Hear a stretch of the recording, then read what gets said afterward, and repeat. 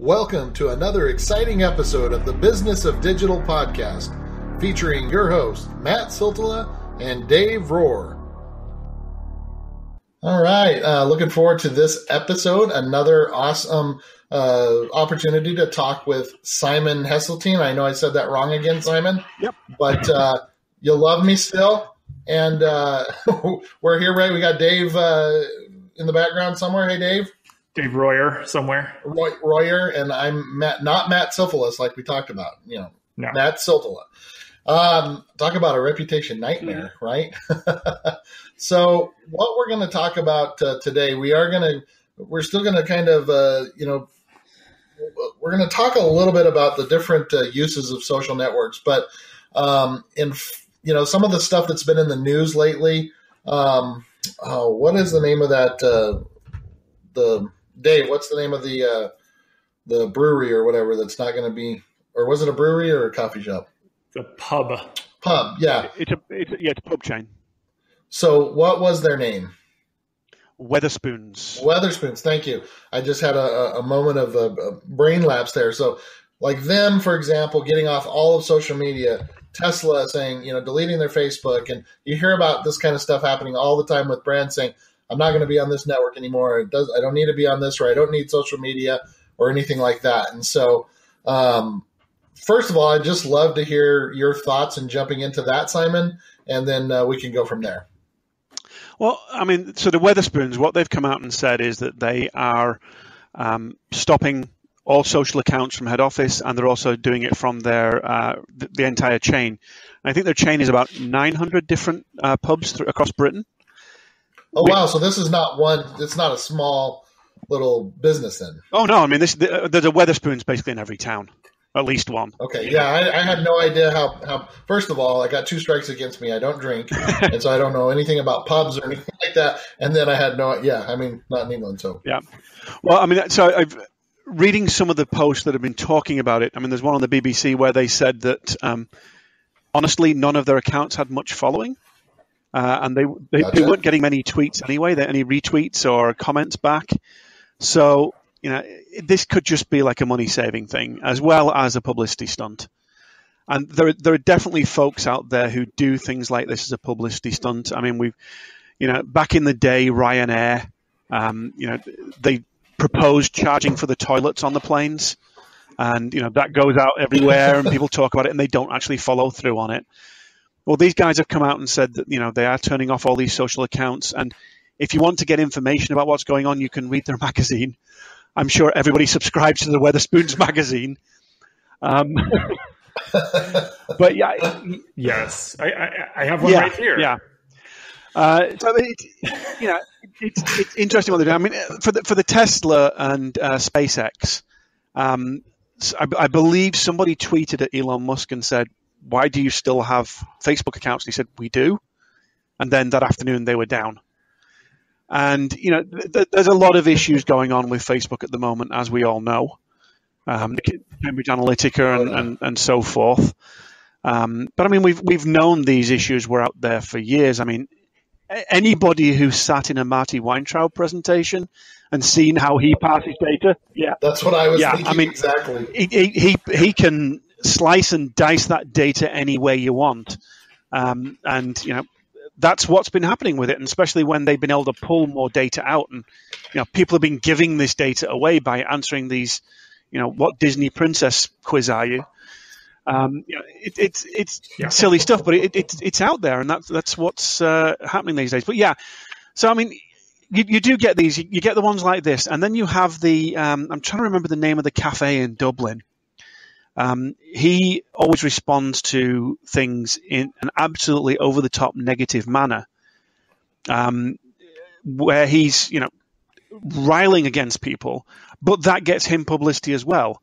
I think the last one he did one against vegans, and he banned vegans from his restaurant. And then I believe he also banned breastfeeding mothers unless they were willing to pay a bottling charge. And again, it's all trying to get publicity for him. And it works for him because people talk about it. And, the vegan one, okay, he upsets vegans, but then a lot of people come to his his aide and to support him who are not vegans because they like eating meat and they like talking about that, and so it worked out pretty well. Well, it reminds me of that one shop. I can't remember where they were, but it was a sandwich shop, and the sign that everybody shared forever in every conference about hey, we're the worst meatball sandwich according to Yelp. He would encourage people to write the negative reviews and stuff like that. Come and try the worst meatball sandwich. I actually have two really good examples of that. There is a ski resort where somebody left a 1-star review that said it was Snowbird. It says, "I've heard Snowbird is a tough mountain, but this is ridiculous. It's like hell. You can't nobody can do this. It's too advanced. It's awful. It's awful." They took that 1-star review and did a double spread advert in magazines to say, "We're advanced." Yeah. And then there's another one. Awesome. Another one I love, which is for a movie called Legend, which came out in the UK, not the old Tom Cruise one. And somebody gave it a 2-star review in The Guardian. That's what I was thinking. And they put the backdrop of all the reviews behind, the 5 stars, the 4 stars. And the Guardian review of 2 stars, they had the 2-star, the 2 actual celebrities who were in the movie. They had the 2 stars in between their heads. So it looked like they were covering other stars, but it was actually just the 2-star review. Oh. Actually, in fact, the guy who wrote the 2-star review, his tweet was, "This is an incredible way of making my 2-star review seem like I didn't hate the film." Oh yeah, it's great. Kudos to them.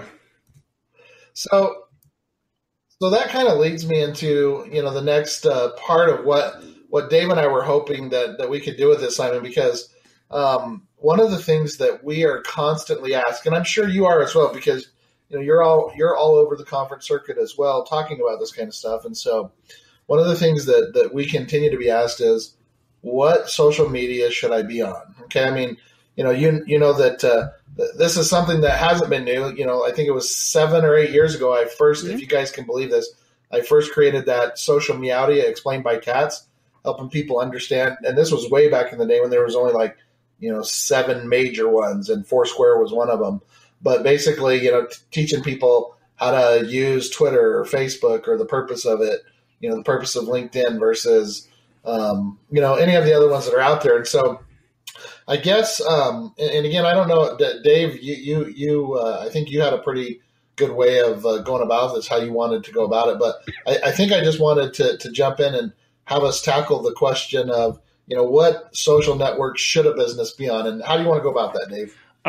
Since it was my idea, I will put you guys on the spot first, and I will say, the goal is, we're always asked that question, and it's just trying to think and have us walk through just a minute or two each of trying to think through what would make sense or what wouldn't make sense. So I will give you the first random example. I'm trying to think of something that millennials are destroying. They're destroying everything. Applebee's. No, just kidding. Just something completely dry cleaner. So a small dry cleaner. What social network should they be on or shouldn't be on? Pick one way, or talk through one. Well, I mean, they're obviously going to be on the local stuff. Really I mean, they're going to be on things like Yelp, Simon, or because Matt. that's where people are going to be posting about them. They're going to be talking about them. So they need to make sure they're monitoring those, and any others that are that pop up. I mean, it's so old now, but Google Alerts. I mean, you can still set those up, and they still sometimes work. Yeah. I mean, they don't always work, but you will at least see some of them come across to you to let you know where you're being talked about.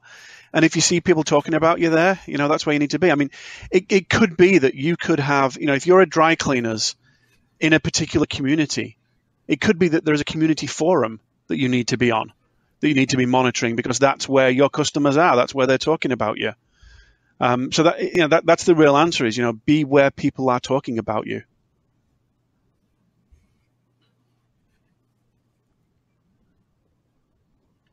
Yeah, that's an interesting thought. I'm glad that you mentioned that, because whether the community forum or even in the form of a Facebook group or whatnot, but I think about the dry cleaner that I followed forever that was or it was a different one that I went to when I was in a different area. But the reason I followed them on Twitter is because every so often they would tweet out a discount code where, bring in one suit, get one suit for free. And so I would always I would follow them for that specific reason.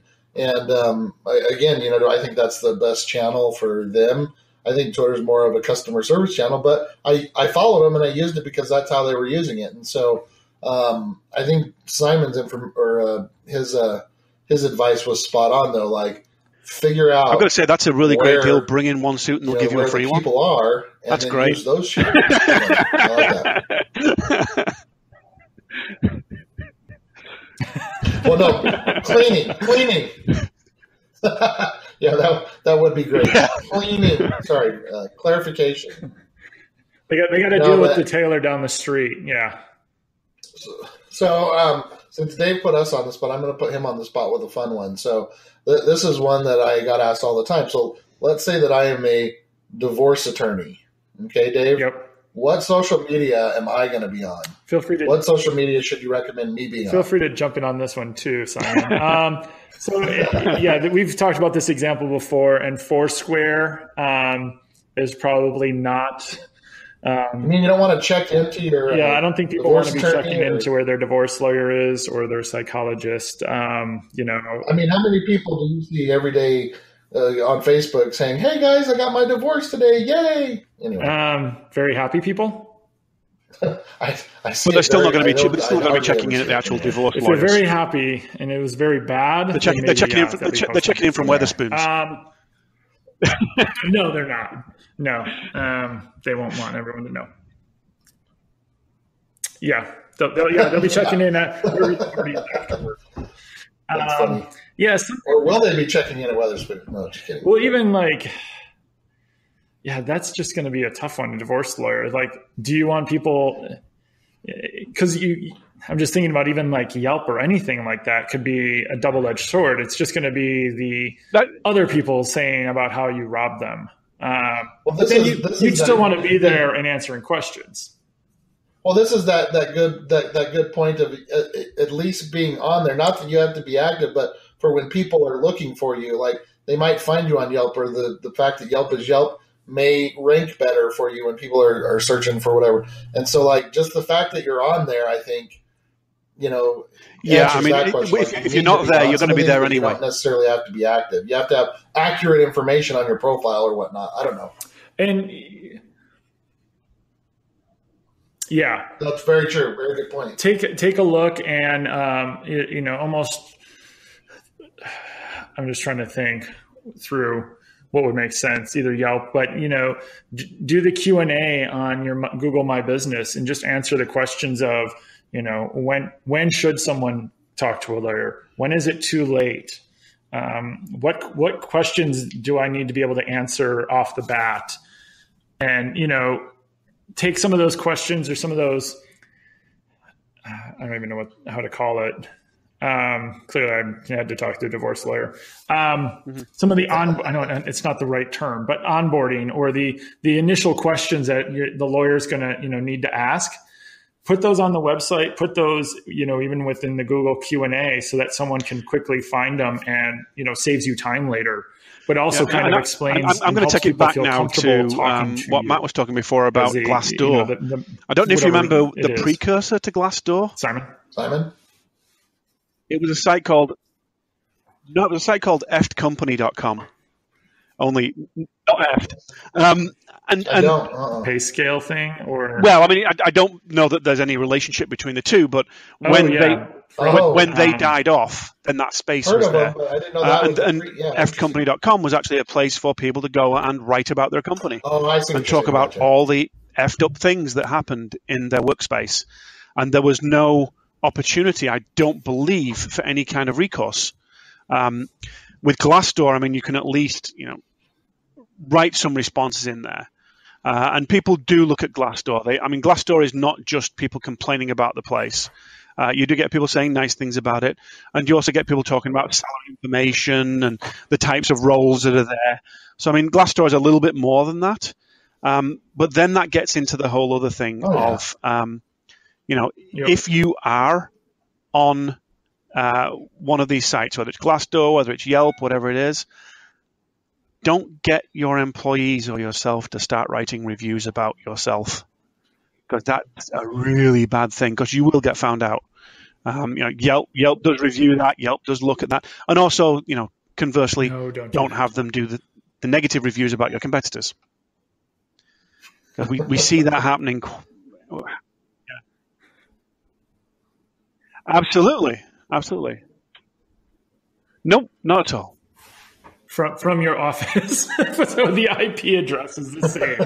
Yes, that's one. That won't show up. That's funny. The same person that just wrote 4 different reviews from 4 different names saying this company is awesome also just wrote 8 reviews saying these 2 companies are bad. Wow, all from the same IP address on the same day. Mm-hmm. It's like they were. And I was going to say, even that, like even taking it further beyond, and people that create web pages or people that create fake accounts, like one of the things that I've learned after all the years of, I know you all know Alan Bleiweiss. Over the years I've learned is through however he does it with his forensic SEO magic and audits, like he always finds. Yeah, one of my favorite ones. Rarely been a case there was he hasn't been able to like track an Xbox or a PS3 game that came out, and it got a really bad review in Engadget. So what the CEO did was he sent out a letter to his team which said, this guy likes to review things. He wrote a book 3 years ago. Here's a link to it on Amazon. Anybody who feels like they want to should go ahead and review his book. Suddenly his book got a ton of reviews, all negative. And this is a book that had been out for 3 years and hadn't had a review for 2.5 years. So it was really obvious what had happened there. Oh, jeez.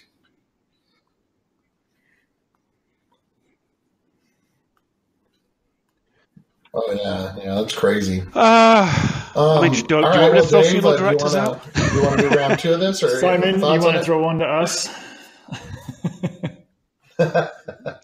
That's most crematoriums. Yeah. Oh, yes. Yeah, go ahead. People are dying to get in. Oh, wait, that was bad.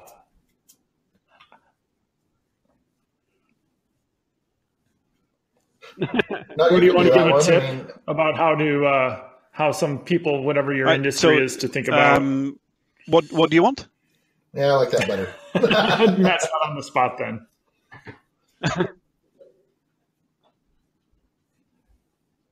Mm-hmm. Sure. Just looking at the time. What's your one tip? I mean, we talked about different industries and about how to be there.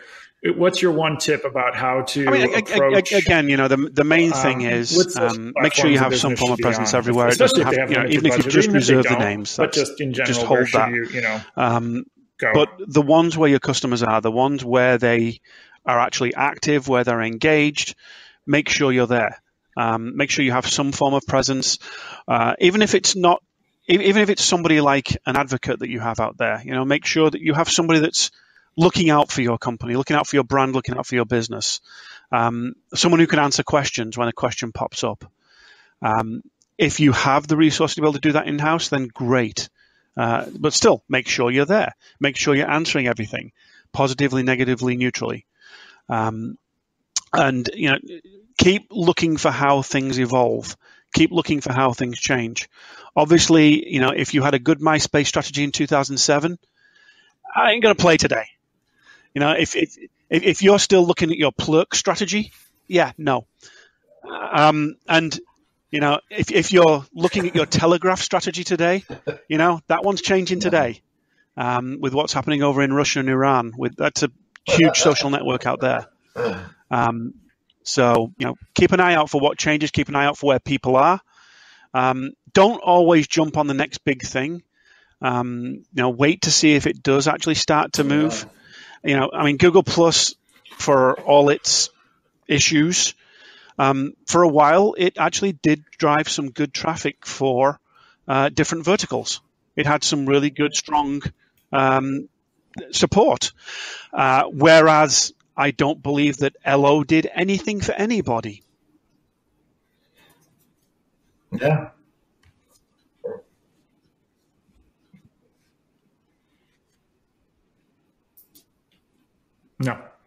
No. No.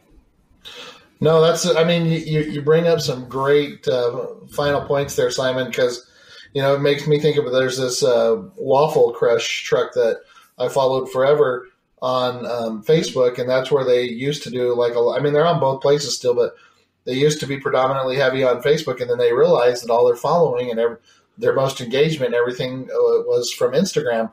And so you could see, I watched, I don't know how subtle it was to other people, but maybe just because I'm in the industry, but I saw how they slowly kind of transitioned from Facebook being their main thing to Instagram is now their main thing. Yeah, I mean, we know any aspect of online marketing that's why they made evolves, so, and it evolves fairly quickly. You're spot on by saying you've got to keep monitoring. Go where the customers are and pay attention to that. So,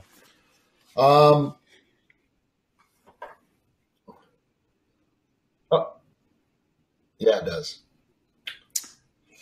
All right. Well, any final thoughts, Dave? Yeah, I was just going to say, we kind of talked about it in another episode, but even if your customers aren't, even if you're that divorce lawyer and your customers aren't looking for you on Twitter, if you have a number of people that work for you or have worked for you, Glassdoor, Twitter, Facebook, incoming new hires, look at those social networks and see what people are saying about you. If nothing else, just monitor your own employees and anyone mentioning. No, I mean, that's pretty much it. I mean, monitor, keep figuring out what's going on, where things are moving, what people are talking about. Kind of listen. And that's a great one from Dave as well, is to monitor any final thoughts for your us, competitors, Simon? as well as monitor tertiary terms or monitor, things about your product or your competitor's product. Just see what's going on within the industry, what the prevailing discussions are. And if you see that, everybody hates your industry because, let's say, you're, installing cable and nobody shows up within that 8-hour period and everyone hates you, but they hate all your competitors too, well, that's the industry. If you're the only one in an industry that people hate, then you got a problem. Yeah.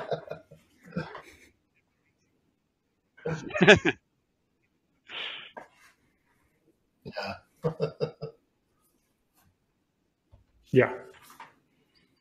You're lucky. No? Awesome. Well, thank you. I appreciate it. This has been a great discussion.